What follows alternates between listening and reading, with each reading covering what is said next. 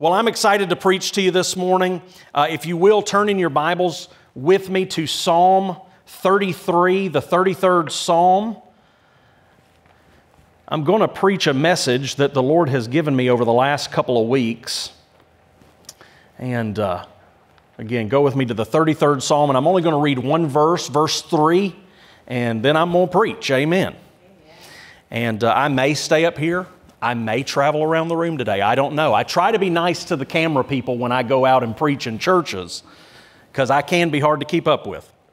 Psalm 33, verse 3, it says, "Sing to him a new song, play skillfully on the strings with loud shouts." Today I want to talk to you on a message that I'm calling the composition of a new song. The composition of a new song. How many of you have been in church for a while? I'm not talking about today. I know some of y'all have been here for hours, but I'm talking about you've been around church for several years, maybe your whole life. Maybe you were saved. I know people who were born under the pew. Hallelujah.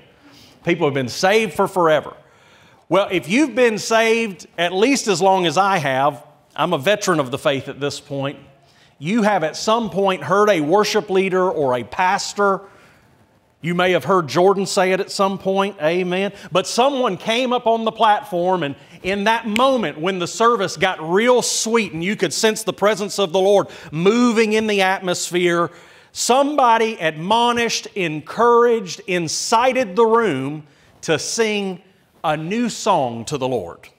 Have you ever heard somebody do that? They stood and they said, "Sing a new song to the Lord this morning, church." Now, I'll tell you, not only have I heard it, I have been guilty of saying it myself. I get up and I say this, and I would like to tell you that all of these messages come from prayer. They don't. Sometimes they come from me sitting in the pew and hearing something, and something will get in my craw. That's Southern for it. It agitates me all of a sudden, and something will get in my craw, and I'll say, "I'm going to preach on that." And a few weeks ago, I was in church, and the worship leader got up and he said, "Just sing a new song. Just sing a new song." And you know, and people are responding to it, but nothing's really happening. And it occurred to me that sometimes we say things like this, and we say them so often, we say them so frequently that they end up just falling deafly on us. We have no idea what it means. We have no idea what to do with that instruction. Yet we sit back and we amen it. We say, yes, we should do that. Whatever that is, whatever that thing is, we should do it. To some degree, it becomes background noise in our services, in our churches. In fact, you would think that as often as you hear it in worship services, especially in Pentecostal realms, you would think that the Bible was littered with this phrase, new song. You would think that there were admonitions throughout all of the Scripture saying, sing a new song, sing a new song. But did you know, in fact, that phrase only shows up in the Scripture 9 times? Most of them are in the Psalms. One of them is in Isaiah. 2 of them are in Revelation. So, I mean, it's got good company for sure, but only shows up 9 times. So I want to talk a little bit about what it means to sing a new song to the Lord, what it means to have a new song, what the composition of a new song is, but I'll kind of give you the punchline up front so you'll know where we're headed. And it's this, that new songs are about new victories. New songs are about new victories. I'm sure nobody in the room would argue with this, but music is powerful. Music is powerful. Music has the power to comfort us, encourage us, motivate us. I don't know when you were a teenager if you ever had a boyfriend or a girlfriend break up with you and you were just devastated. And there's something about turning on a sad song, and it's like the balm of Gilead. It comforts your soul. It does something for you. But also, I don't know if you've ever been at the gym. I wouldn't have seen you there since I don't go. I am actually down about 20 pounds. I don't know if y'all can tell. I know I'm hard to see up here. I'm wasting away. If you've ever been to the gym and you got to that moment where you needed to lift a weight that was a little heavier, or you needed to run a little bit further, you needed to do another rep of some of those P90X exercises, and you got to that moment and you don't have the strength left, there's something about reaching down and turning that boombox up just a little bit louder that tends to make it where you find the strength in yourself to go a little further. Music is powerful.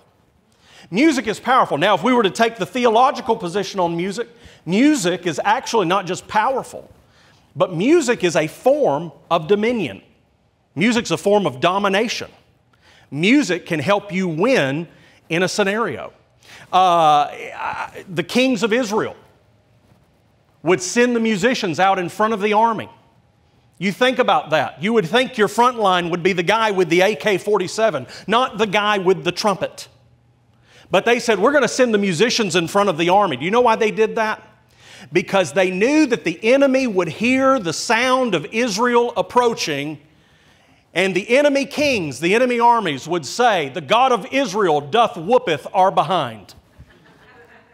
They would know it was a form of domination. The first time that anything about music is mentioned in the Bible, it is talking about domination, dominion. Genesis chapter 4, 3 brothers are mentioned who are the engineers, they are the inventors, they are the patriarchs of industry that we still operate in today. Those brothers were Jabal, Jubal, and Tubal-Cain. How many of you know, the Bible has got great names, right? Like, you know, and you named your son Bob. You know, I mean, like, they've got great names. And so these 3 brothers, they were the head of industries. They created industries. Jabal was the first who had livestock and cattle and lived in tents, and he was a rancher. So if you see people ranching, they're in the lineage of Jabal. And if you see people who work with mechanics or weapons or any kind of metal work, steel workers, iron workers, they're in the lineage of Tubal-Cain. He was the one who discovered metal. He was the first to create weapons and engineer different types of mechanisms. But then there was another brother, and his name was Jubal, just like the word Jubilee. His name was Jubal. He was the father of all of those who play instruments, all those who play instruments of brass, all those who play instruments of strings. I imagine he probably got some hides from Jabal and created some drums as well. And these 3 brothers created industries that took dominion over the earth to the point that there's still major industries today. Still major industries today. Music is powerful. Music's a form of domination. But today what I want to talk to you about is what comprises a new song. What are the components? What's the composition of a new song? But I want you to know that the composition of a new song is not so much musical. I could do a master class on something musical today. I've done it for years, but that's not my intention.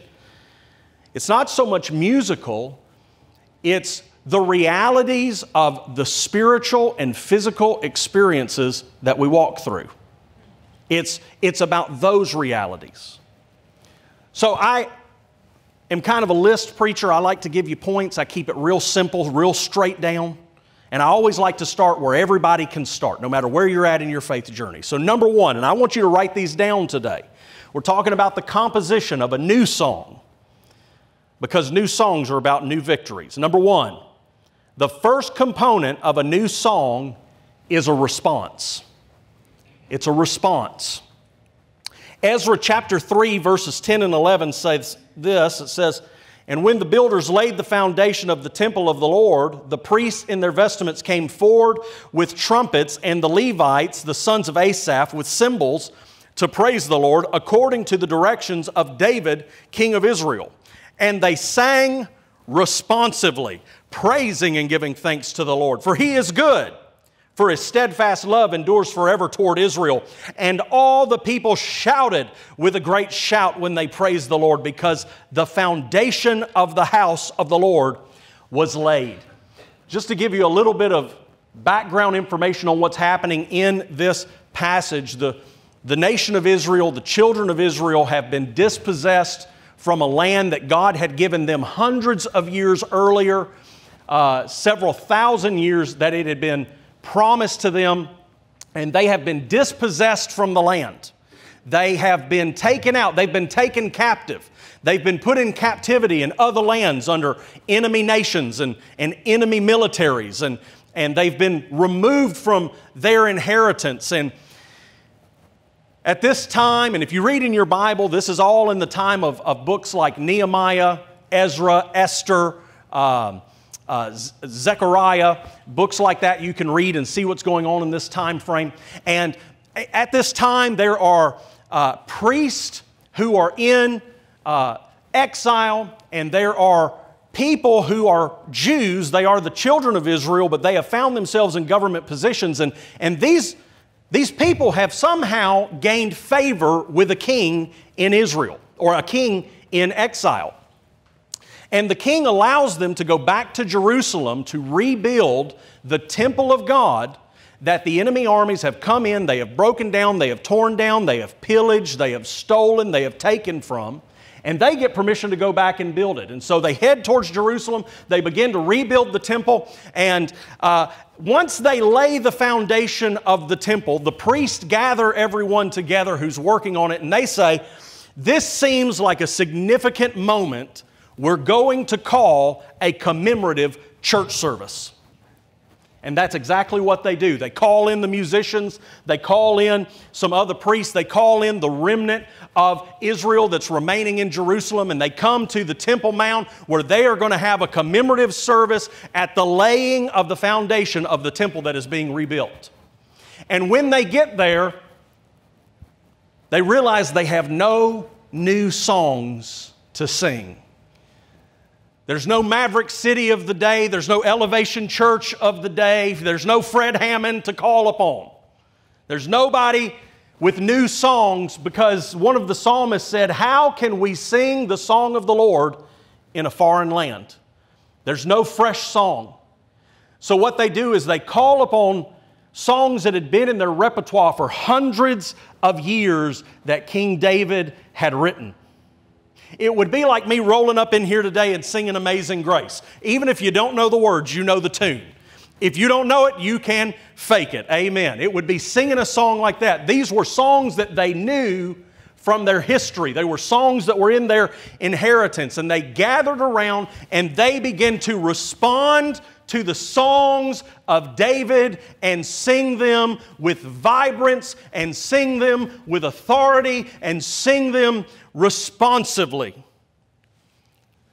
See, as the foundation in your life is being laid, as the foundation of your faith is being laid, as you're restoring yourself to the things that God wants to do in your life, you may not have all the details. You may not have all the theology. You may not have all the experience, and that's okay. It would be unfair to look at you and say, with no structure whatsoever, reach down and sing a new song. Come up with something on the fly and just express it to the Lord. But you don't have to do that. What you can do is you can reach into that song that's in the atmosphere of the room. See, we've got something real neat here. We got this giant screen with words on it. And when you come into the house of the Lord and the music begins to go forth and the worship begins to rise in the room, you can grab the words off of that screen. And you can begin to sing the words that are on that screen. And something will happen over time where those words will get down into your spirit. And over time, they start to get in your spirit, and suddenly you'll find that those words start to become the story of your life and faith. And as those words shape you and they're down in your spirit, you're going to start to see God do some incredible things in your life. You know, the Bible says in Romans chapter 10 that faith comes by hearing. But it also says that salvation comes by calling on the name of the Lord. I need you to hear me. The faith will come through hearing, but the breakthrough comes through the responding, through the speaking, through the confessing, through the calling on the name of the Most High God. Somebody ought to say amen this morning. Hallelujah. Number two, as the song of the Lord that you're picking up in the house, that you're being responsive to, begins to shape your life, you'll begin to see the Lord doing great works in your life. You'll experience the power of God in your life, which brings us to number 2. A new song includes a testimony. A new song includes a testimony. In Judges chapter 4, we see a story of a woman named Deborah. Deborah was a prophetess in Israel. She was a judge in Israel. She was a leader amongst her people. And I don't want to tell the whole story of Deborah. I just want to point one thing out that happened with her. Deborah, in her working with the military of Israel, she prophesied that something would happen to an enemy commander, an enemy general. She prophesied to the military of Israel. She said, "This enemy general will not be killed by one of you. He will not be brought down by anyone in the military. Rather, he's going to be given into the hands of a woman." This enemy general indeed goes into the tent of a woman to hide, ask for water. She gives him milk. That's specific detail to something I'm going to share with you in just a second. She gives him milk. She hides him under a rug. And then she takes a tent peg and drives it through his temple and kills him right there. Some of y'all are worried about being thrown under the bus. You need to get worried about being thrown under the rug. Amen. Amen. And so she kills him, and the prophecy is fulfilled. Well, in Judges chapter 5, you have the song of Deborah. It's the song of Deborah. And in the song of Deborah, I want you to listen to this specific verse. Starting in verse 24, it says, "Most blessed of women be Jael." That was the woman whose tent the enemy general went in to hide in. "The wife of Heber the Kenite. Of tent-dwelling women most blessed. He asked for water, and she gave him milk. She bought him curds in a noble's bowl. She sent her hand to the tent peg, her right hand to the workman's mallet. She struck Sisera, the enemy general. She crushed his head. She shattered and pierced his temple. Between her feet he sank, he fell, he lay still.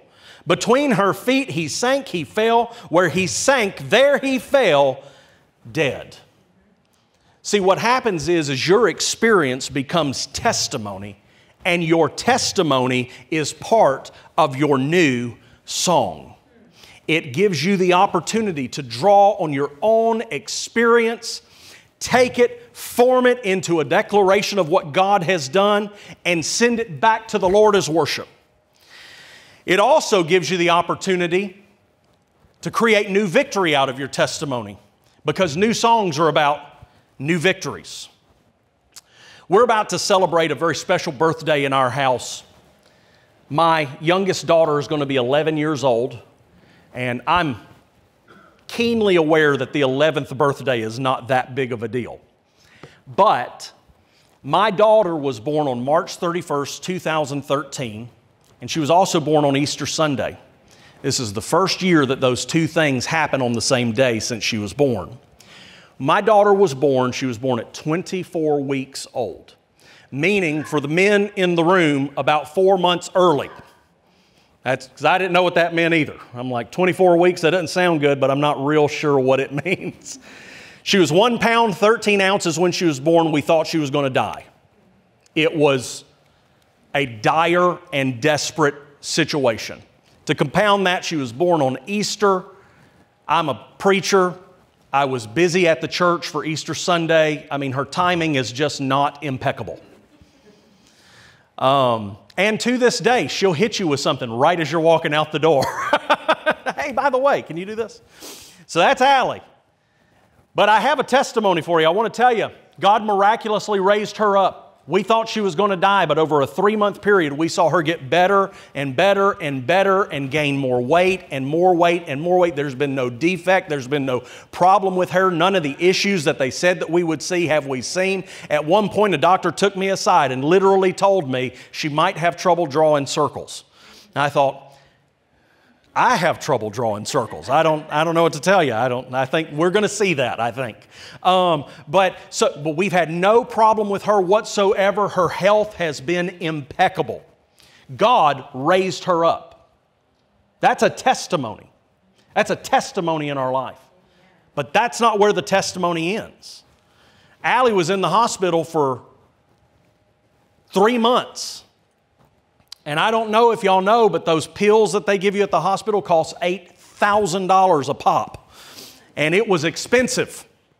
Allie cost right under $1 million in her first 3 months.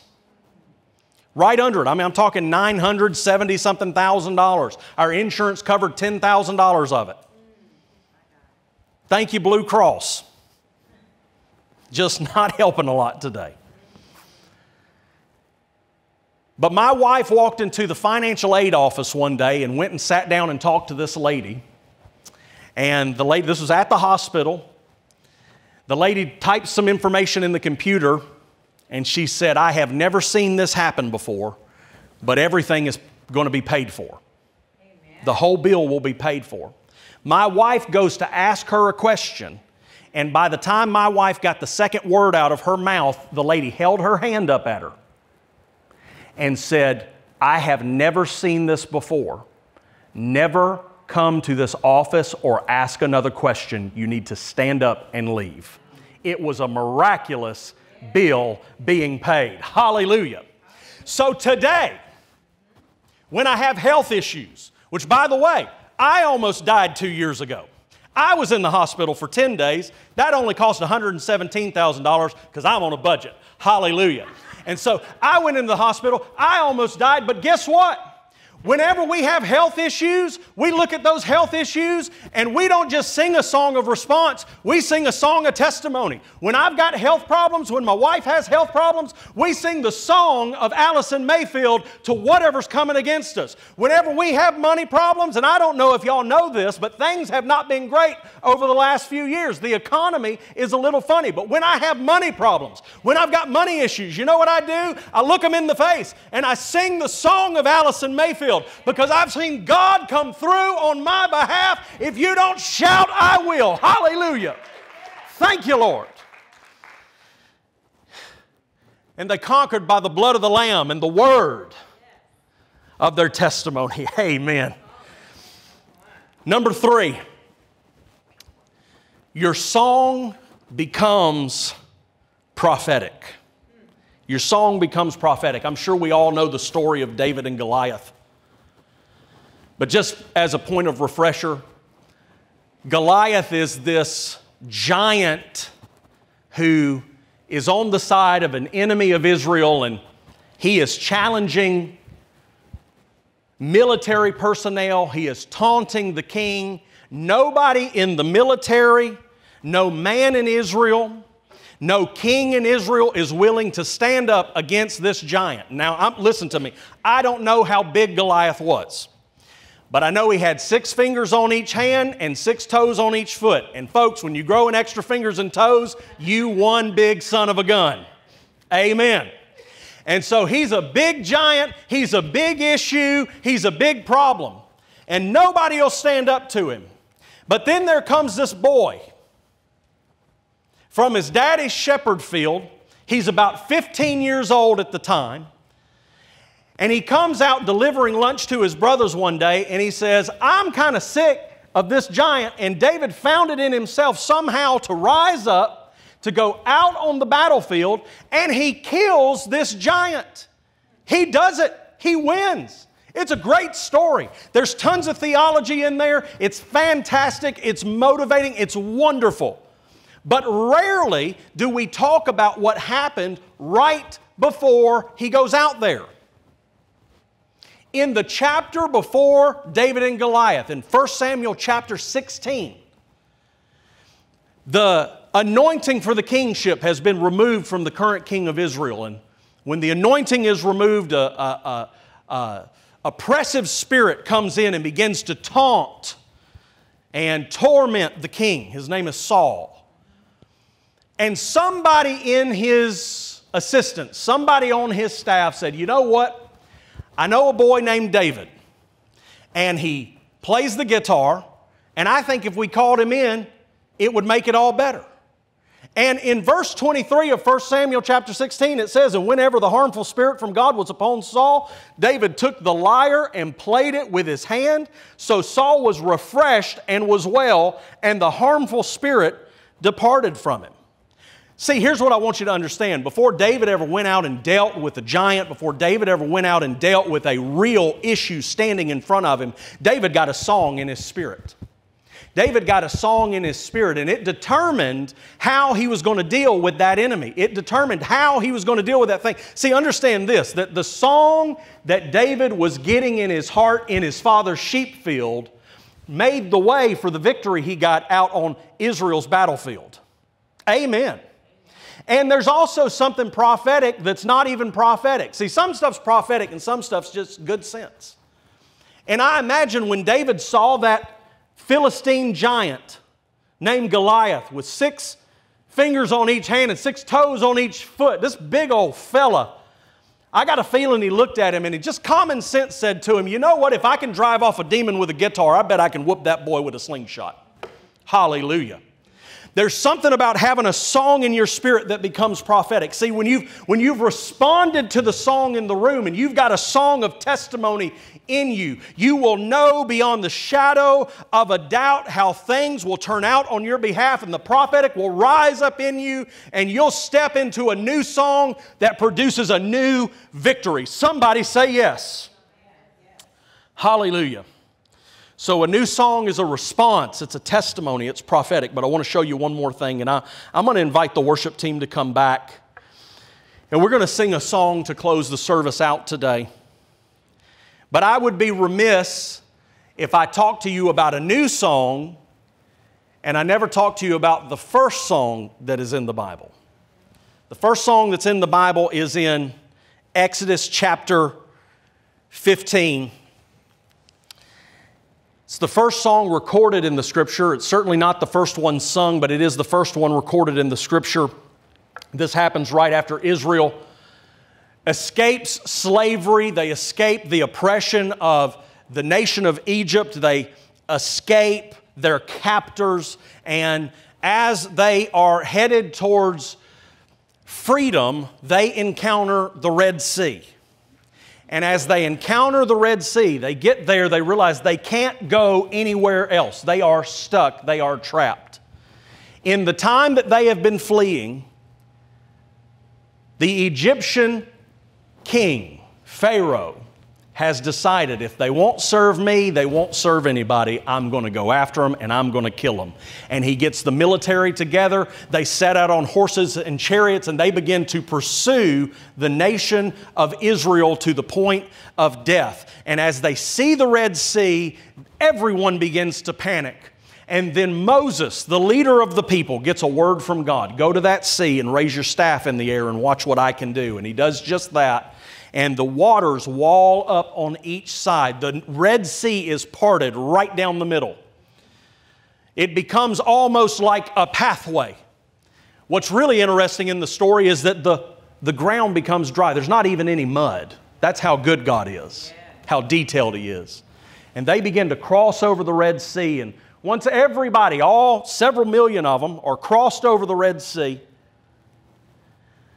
the Egyptians start to pass through. And once the last Israelite has stepped out of the Red Sea, Moses drops that staff and the Lord closes in the Red Sea on the Egyptians, taking out every single person who is chasing Israel to the point of death. Once this happens, they do what hopefully anybody would do. They start to sing a song of praise to the Lord who has delivered them. And they begin to sing a song about the deliverance of the Lord, the salvation of the Lord, the miracle-working power of the Lord, the grace of the Lord, the mercy of the Lord. And that's the first song in the Bible. But then if you flip to the end of your Bible in Revelation chapter 15, you'll see the last song in the Bible. The first song in the Bible is called the Song of Moses. The last song is called the Song of the Lamb. Here's what's captivating. They're the same song. They're the same song. The first song and the last song in the Bible are the same song. And I don't know if y'all feel this way. I don't know if you sit back and you look around and it causes you a little bit of panic, but I'm well aware that the world is changing at a rapid pace. Things seem to be getting darker. The culture seems to be getting stranger. Things seem to be more wicked. I'm afraid to turn on network television in my house. I don't know what ABC and NBC and CBS is going to toss into my living room. Things are getting worse. At the same time, maybe you don't even have the bandwidth to look outside of the little sphere of atmosphere that goes around yourself. Maybe you've been feeling that way just about your situation.